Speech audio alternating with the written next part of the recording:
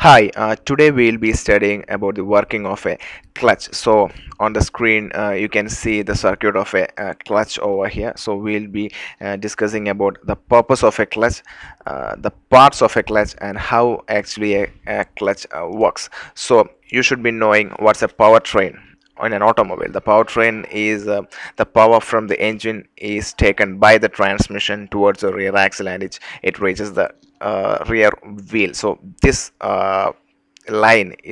train of power transmission is called the powertrain. So here the two components we'll be talking about is the engine and the transmission, because the clutch is placed in between the engine and the transmission. So what's the purpose of the clutch?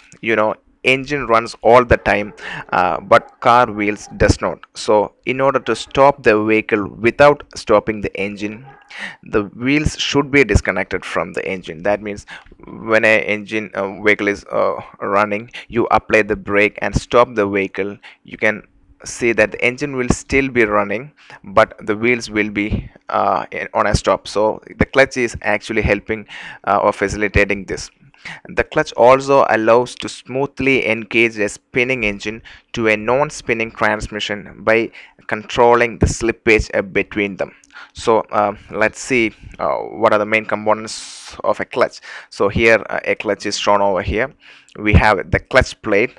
This is the clutch plate. We have the pressure plate. This is a pressure plate, and this is the diaphragm spring. So these are the three main components of a clutch. So as I told you, the purpose of the clutch is actually to disengage the engine from the transmission, and also to smoothly engage the engine with the transmission. At this point of time, as shown in the figure, the engine is not linked with the transmission, so the clutch pedal is engaged at this point. So at that point of time, the clutch plate, so this is the clutch plate, is not linked with the flywheel. The flywheel is marked in black, and the clutch plate is marked. So you can see the clutch plate is actually not linked with the flywheel. That means the drive from the engine will not be carried by the clutch towards the transmission. So this is happening when the foot pedal is engaged, and when the foot pedal is off the clutch, what's happening is the clutch plate will be linked with the flywheel. That means the power produced by the engine will be reflected, or that RPM will be reflected on the flywheel, and that power or torque will be taken by this clutch, as the clutch is linked with the flywheel, and it will be transmitted towards the transmission. The clutch is actually a part of the transmission, and the flywheel is a part of the engine. So I hope you understand how simply a clutch works. So this is what a clutch is doing.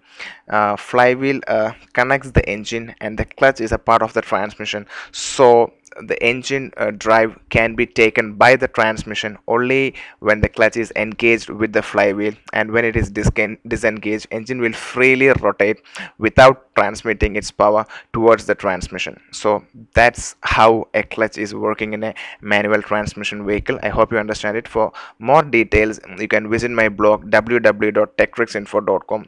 Clear photographs and theory will be available over here, and my YouTube channel www.youtube.com/techtricksinfo will give you more technical videos on automobile technology. Thanks for listening.